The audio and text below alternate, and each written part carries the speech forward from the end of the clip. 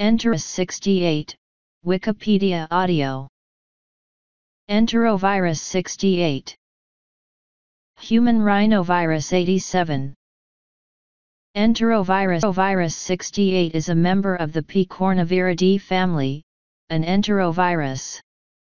First isolated in California in 1962 and once considered rare, it has been on a worldwide upswing in the 21st century. With some uncertainty, it has been implicated in cases of a polio-like disorder called acute flaccid myelitis. Virology. EV68 is one of the more than 100 types of enteroviruses, a group of ssRNA viruses containing the polioviruses, Coxsackie viruses, and echoviruses. It is unenveloped. Unlike all other enteroviruses, EV68 displays acid lability and a lower optimum growth temperature, both characteristic features of the human rhinoviruses. It was previously called human rhinovirus 87 by some researchers. Since the year 2000, the original virus strains diversified and evolved a genetically distinct outbreak strain, clade B1. It is clade B1, but not older strains, which has been associated with AFM and is neuropathic in animal models. Since its discovery in 1962, EV68 had been described mostly sporadically in isolated cases. 6 clusters or outbreaks between 2005 and 2011 have been reported from the Philippines, Japan, the Netherlands, and the states of Georgia, Pennsylvania and Arizona in the United States. EV68 was found in 2 of 5 children during a 2012/13 cluster of polio-like disease in California. Cases have been described to occur late in the enterovirus season, which is typically during August and September in the Northern Hemisphere. Children less than 5 years old and children with asthma appear to be most at risk for the illness, although illness in adults with asthma and immunosuppression have also been reported. In August 2014, the virus caused clusters of respiratory disease in the United States. By mid-October, 691 people in 46 states and the District of Columbia had come down with a respiratory illness caused by EV68. 5 children died. EV68 almost exclusively causes respiratory illness, which varies from mild to severe, but can cause a range of symptoms, from none at all, to subtle flu-like symptoms, to debilitating respiratory illness and a suspected rare involvement in a syndrome with polio-like symptoms. Like all enteroviruses, it can cause variable skin rashes, abdominal pain, and soft stools. Initial symptoms are similar to those for the common cold, including a runny nose, sore throat, cough, and fever. As the disease progresses, more serious symptoms may occur, including difficulty breathing as in pneumonia, reduced alertness, a reduction in urine production, and dehydration, and may lead to respiratory failure. The degree of severity of symptoms experienced seems to depend on the demographic population in question. Experts estimate that the majority of the population has, in fact, been exposed to the enterovirus, but that no symptoms are exhibited in healthy adults.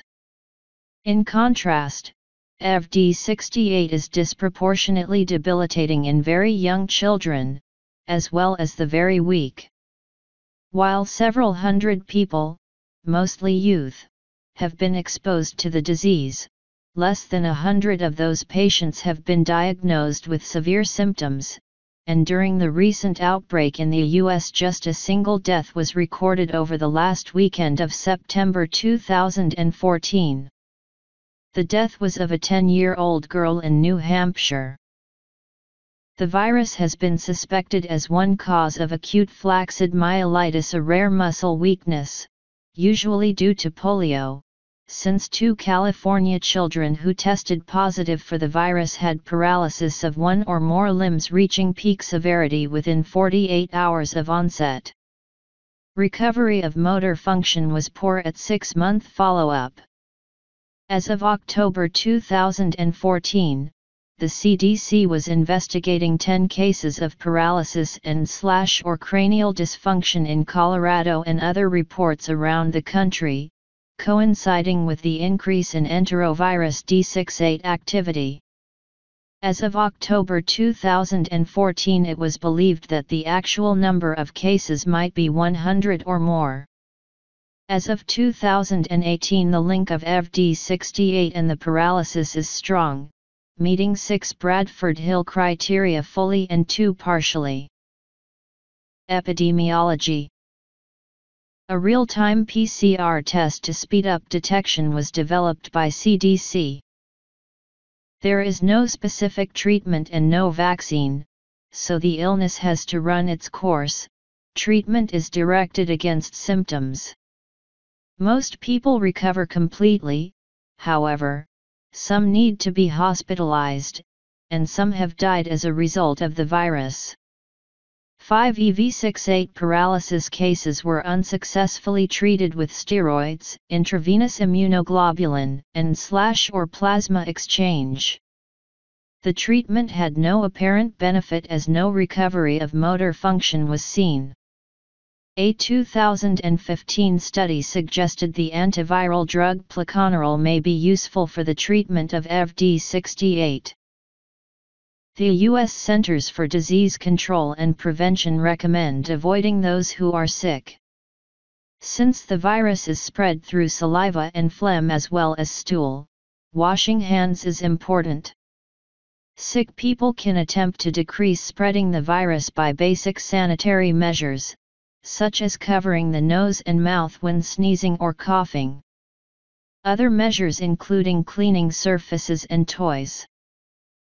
For hospitalized patients with EV-D68 infection, the CDC recommends transmission-based precautions, i.e. standard precautions, contact precautions, as is recommended for all enteroviruses, and to consider droplet precautions.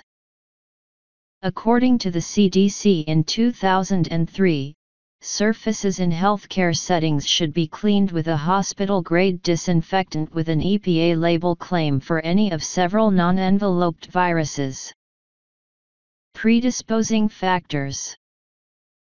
2014 North American outbreak.